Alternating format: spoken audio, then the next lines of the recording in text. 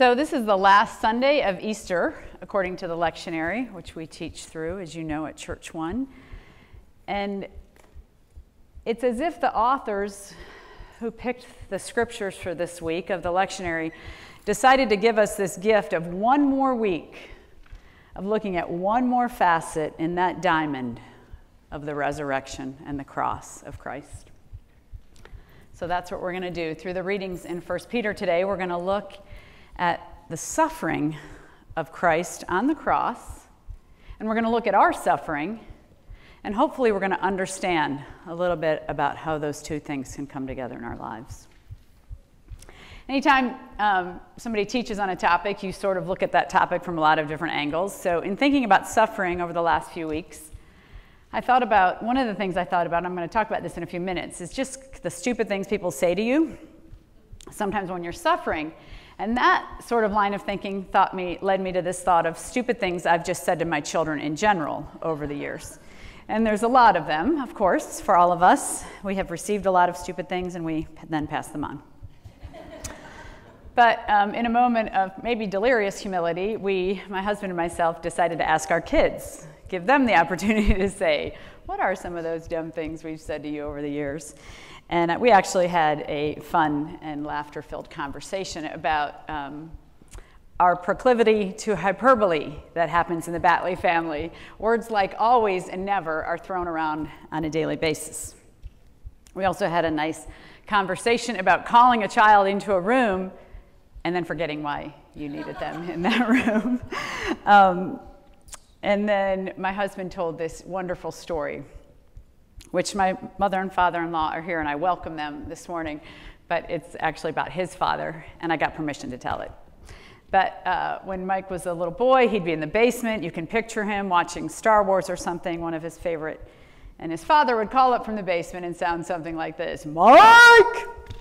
And Mike would trudge upstairs, not wanting to leave his TV show that at the time you couldn't put on pause. And his dad would be pointing to a pair of shoes, and he'd say, that are on the steps, and his father would say, "What are these?"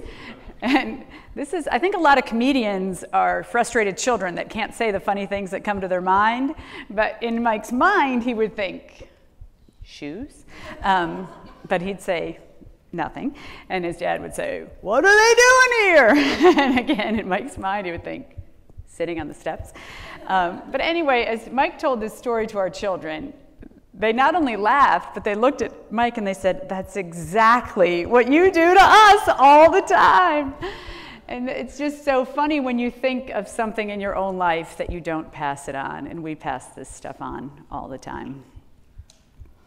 But talking about suffering, it's just not an easy thing with one person, with 50 or 100. Because suffering is not an easy thing. And I think if you look at suffering from a scientific, an academic, a theological, any angle, you run the risk of mitigating someone's pain. You run the risk of saying, I'm going to put suffering under a microscope and try to understand it, and I'm going to try to tell you what God thinks of it. If you ever want to understand what God thinks of us thinking about suffering, what he thinks, just read the book of Job. You'll understand that whatever we think, we're wrong if we're trying to justify or understand suffering from his point of view. You just run the risk of not handling it correctly. And I felt the weight of that this last couple weeks. I just felt the weight of wanting to accurately. But fortunately, the scripture that we're given today is an incredible guide in 1 Peter. So I'm just going to talk about Peter, because you know when I teach, I like us to understand context. So if we're studying 1 Peter, we first have to understand a little bit about Peter, to understand a little bit more about his words. Peter was an enthusiastic, strong-willed, impulsive, and at times brash disciple of Christ. He was a natural-born leader. He became the de facto spokesman for all of the disciples frequently.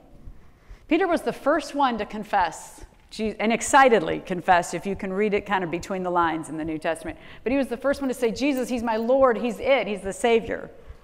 Interestingly, he was the first one to deny that very same Lord and Savior. It was Peter who left the boat to walk on the water out of his excitement and impulsivity to be with Jesus. It was the same Peter who sank in the water when he began to doubt. It was Peter who took aside Jesus himself to rebuke Jesus for the way Jesus was talking about his death. He was not afraid. It was Peter who drew his sword. Remember that scene? And attacked in the garden? Attacked the high priest. So it's Peter and this apostle, that same impulsive, excited follower for Christ, who wants the church that he's writing in Asia Minor. He wants them to understand that suffering is inevitable. And he longs for his readers to understand a few things about suffering. A couple things that he repeats over and over in the book are he wants them to remain in suffering. He wants them to remain steadfast throughout their suffering. He wants them to endure with patience their suffering. And he begins the book talking about how they can rejoice in suffering, and he ends the book with the passage we're going to look at today, how they can rejoice in their suffering. And he gives us some great reasons why. And it's only in just a few little nuggets of words, which I love. 1 Peter 12, all of 1 Peter contains 12 verbs with the words to suffer. 12 connotations of the word to suffer. All of the New Testament, to put those 12 words into perspective of the whole New Testament, there's only 42 places in the New Testament where you'll find authors talking about suffering. So just shy of 1/3 of all of the New Testament teaching on suffering is found in 1 Peter. So this is one of his, in a sense, it's one of the gifts of this book. It's not a book on how to suffer at all. It's a book on understanding suffering. So I think, again, before we're getting there, we're going to get to the passage in 1 minute, but in order to understand suffering, you have to kind of look at how, and we're going to use Peter's illustrations of what suffering is, because there's different kinds of suffering. One suffering is from spiritual oppression. This is the kind of suffering some people would call spiritual battle. Some people would call, we live in enemy territory, some people would say, and because we live in an enemy territory for a season, we're going to suffer. Some people call that spiritual battle. Peter actually talks very little about that kind of suffering in this book. So his teaching is not contained necessarily in that context, although he admits it's a very real part of suffering. And there's also the kind of suffering that just results from us growing up in an unjust world, a disease-filled world, a world filled with things in a way that aren't the way they should be. There's just suffering. We have bosses that are narcissistic and care about themselves, and there's suffering related to that. We play on lacrosse teams, and our coach never picks us to play. And he's not fair. It's unjust, but it's part of living in this world. He talks a little bit about that kind of suffering in this book, but by and large, the kind of suffering he's talking to and referring to in 1 Peter come from two places. One is the fact that we bear the name of Christ. As believers in Christ, we will suffer. The second is the transformation, that our lives are changing and becoming more like the person of Christ. The Holy Spirit dwells in us. Wait till next week for that, because that's Pentecost Sunday.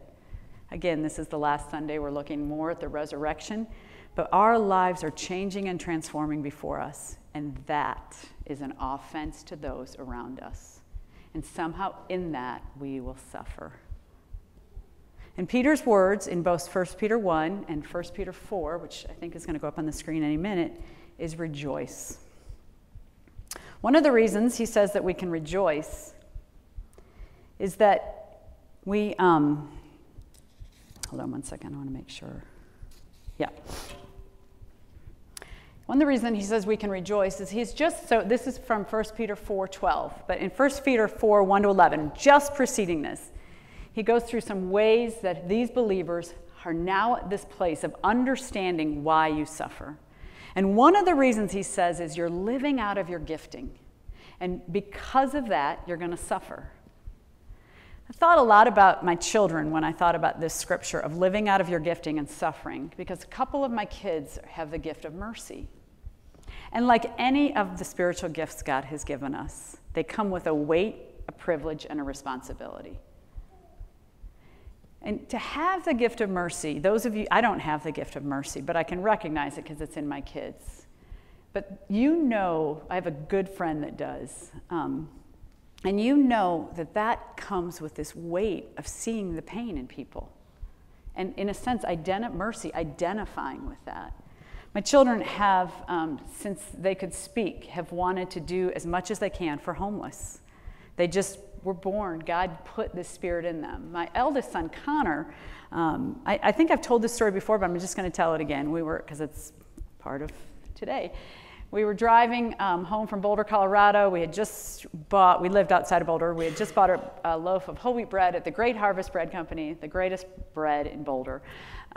It was warm. You could still smell it in the car. It was on the seat between us. We were listening to Shania Twain on our Dustbuster minivan with the windows open on a low humidity Colorado spring day. And we're pulling off the highway, this loaf of bread between us, and we pull up, and there's not only a homeless man, but like a pain-filled eyes, haggard. And I'm not sure Connor and I talked. He was 6. We had a couple more kids in the back seat, jamming to the radio. But I think he looked at me, and we both looked at the bread, and he looked at me, and he's like there's no choice. Like, really, Mom? And I'm thinking, I love this bread. Just being honest. And so Connor grabs the bread and hands it to the guy. He's been doing this for the 15 years since then. So Connor's home this week.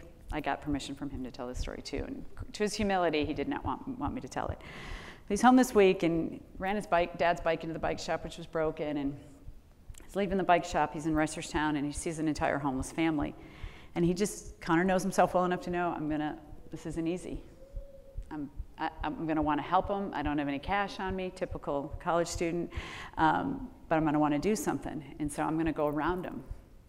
Well, traffic, however it worked, he couldn't go around him. So he was faced with them, and he of course has this conversation. He's like, look, man, I don't have any cash, and what do you want? I'll go buy you pizza. He offers to go buy the people pizza, and he quickly assesses their needs and goes and get them a gift card to just meet their needs. In telling me the story, he's just telling the story at dinner with Quinn and I, and he just starts crying at dinner. He goes, Mom, I was weeping in the car. And I thought, I said to him, Connor, you've been like this since you were 2.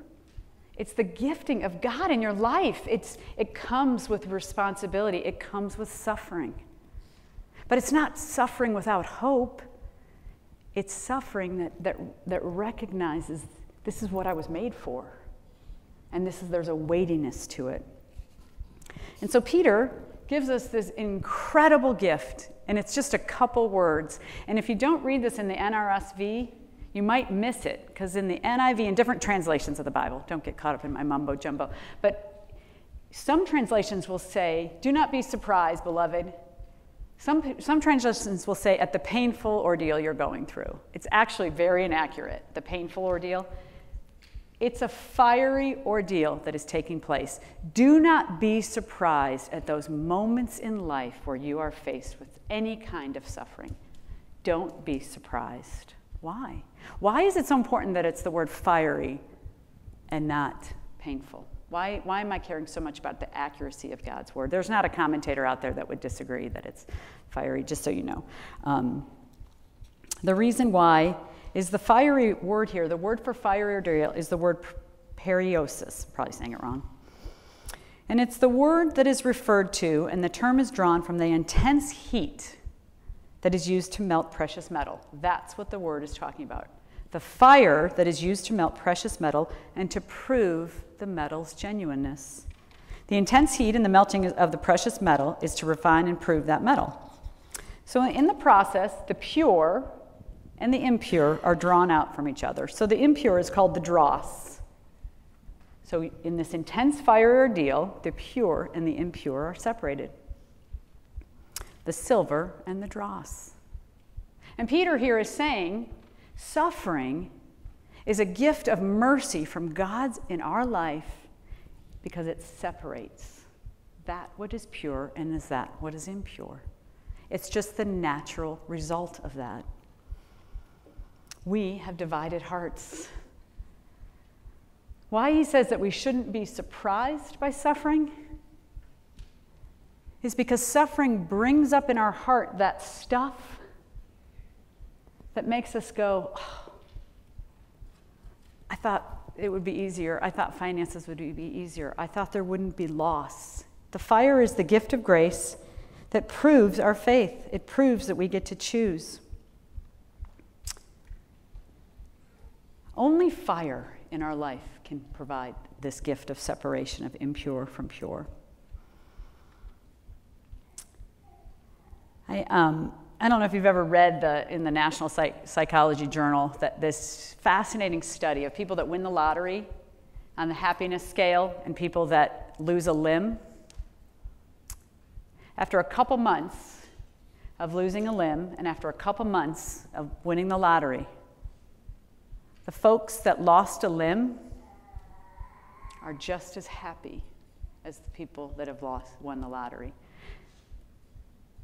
Because the reality is, when we're given an opportunity, like losing a limb, losing a job, not playing on the lacrosse field, when we're given, or to walk in our gifting, to face the responsibility and the weight of who we really are and what we really were created for, when we're given the privilege of that fiery ordeal, what happens is the pure remains. The pure remains. We suffer, but the silver comes out. The gift card is bought. The lesson is learned. It's always hard. We might be without a limb, but all of a sudden we appreciate life and our family and the sunshine and the grass and the moon in a way we never did before. Other ways in the scripture that suffering is referred to, there's these other metaphors. So you have here Peter saying fiery ordeal. Other ways it's talked about is a coach with an athlete, a parent disciplining a child, a vine dresser taking a vine and just chopping it off with metal shears down to bare nothing. And all of those examples, the fire, the parent, the coach, the vine dresser, all of them have suffering in common. But they don't just have suffering in common for in and of itself. They have suffering in common for a greater good. The vine's going to produce more fruit. The athlete's going to become a better athlete. The child is going to understand more about life and God, ultimately the love of God. Isn't that crazy? Through a parent disciplining a child, they then become to know later about the love of God. It's all for a greater good. And you know what's crazy? To the wise eye, this is brilliant. I had that moment again. I tell you this every time I teach, I have the moment. Just like Connor. I have this moment where I just weep when I'm getting ready to teach because it's just so true. It's so real. There's such wisdom in this. But you know what? To the ignorant eye, this is a bunch of baloney. To those who don't know Christ and don't get it, to think of suffering as a good thing, it just doesn't make any sense.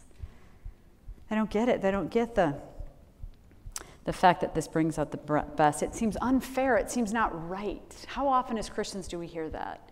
It's not right.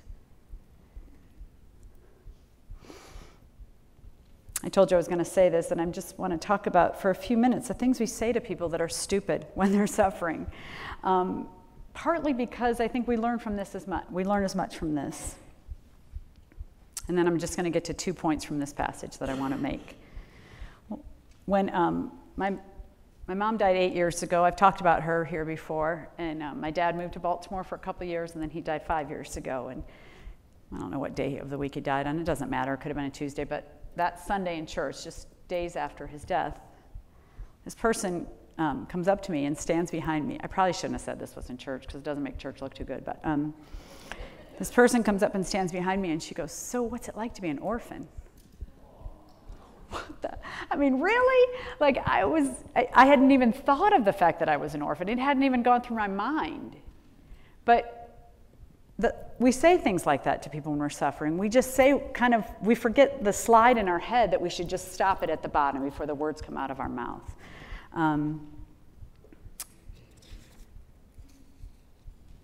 Another thing is we say to our kids, we kind of base it on this scripture, but we're misinterpreting it. We say to ourselves and our kids sometimes when they're suffering, well, it's nothing like what Jesus did on the cross. you know, we mitigate, we lessen people's suffering because, well, God, he died on the cross for us. You can handle your stubbed toe or you're not playing today or whatever because, and we falsely compare. I've done it. I'm guessing you've done it too. And we've definitely said this to ourselves. We have definitely made the mistake of doing this to ourselves. I have a friend who had cancer, and she would notice when people were talking to her that they would say like, well, it's just my husband's job loss. It's not a big deal compared to your cancer. And she finally got to the point where she was like, it's your cancer. Stop saying that. Everybody's walking around with their own cancer. Whatever your pain is today, it's your pain. It's real. It's real to God and it's real to you. And it's a fiery ordeal that is a gift of mercy that can separate the pure from the impure in our lives.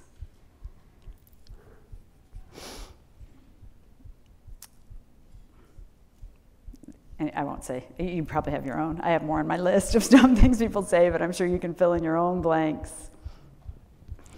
But so this passage offers a couple perspectives on suffering that I just want to kind of wrap up with. One is about delayed gratification. My son graduated from high school yesterday, and I went home and I watched David McCullough's speech. 2 million YouTube viewers have watched it. It's called You Are Not Special. It's wonderful.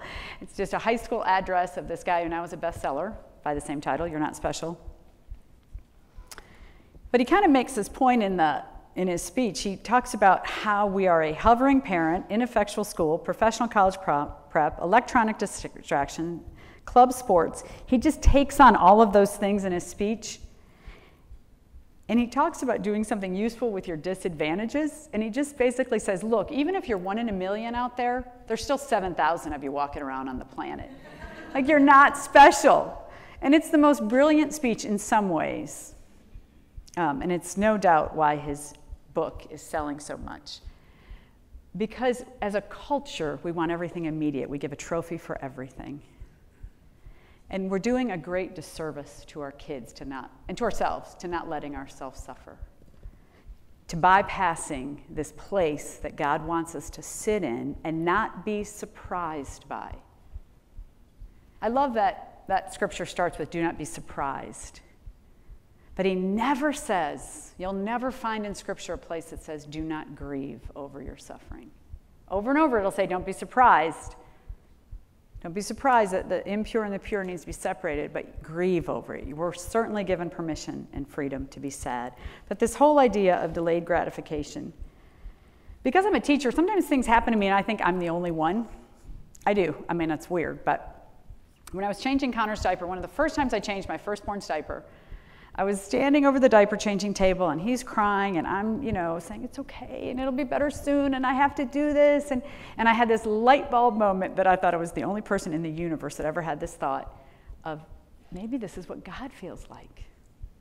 Maybe this is what God feels like when I'm in pain and he's going, I get it. There's something better coming. You have to go through this now to get to this place.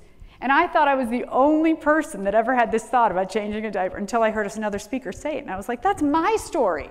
That's my illustration. And we've all, parents, if you're a parent here today, you have a little bit of an understanding of suffering, of delayed gratification, because your children go through years of not liking you and thinking you're cruel and inhumane human being. And we can understand delayed gratification because we can understand it's about something longer term and bigger. And we all can understand the delayed gratification that God is calling each one of us to walk in these places of saying, not now, but it's coming. So just one, Peter wants his readers to face this reality that suffering is not only inevitable, but it's a part of a higher good. And the second thing that he wants us to understand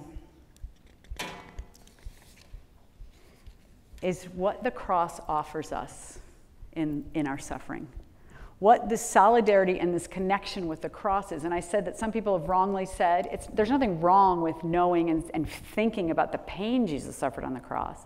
But what Peter wants us to identify with in this passage, And what God wants us to identify with is the hope and the redemption of the cross. Suffering links us 100% directly to the reality of what Christ purchased on the cross. Let me try to say that a different way.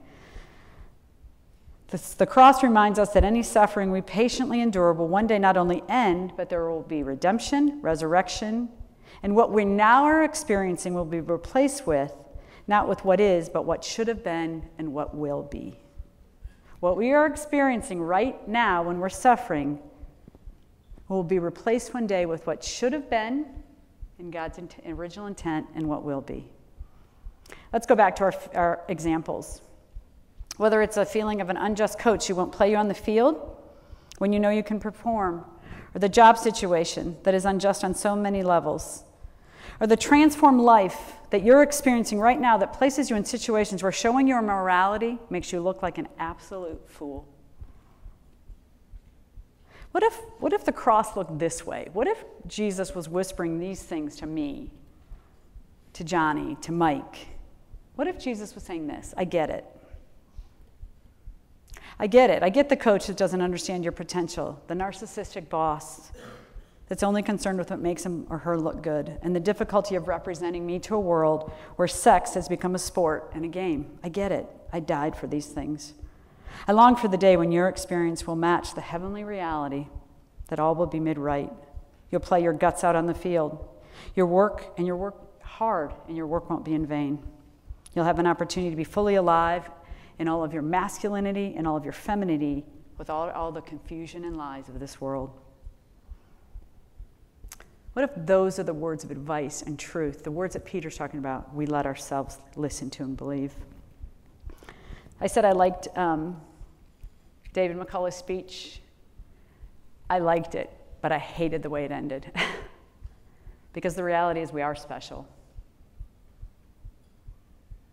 We're special because of what happened on that cross. We're special because something was purchased for us. We're special because when the reality of the impure being separated from the pure reveals the silver of what we really were created to walk in. We're special. Let's pray. Jesus, what a gift, again, your word is in our lives. Help us today, those of us who have, are, or will suffer, which would be all of us. Help us today to understand the connection between our suffering and the cross of Christ, the redemptive hope, what you purchased, and the kingdom that not only is coming, but has already been ushered in. Help us to walk in that truth today.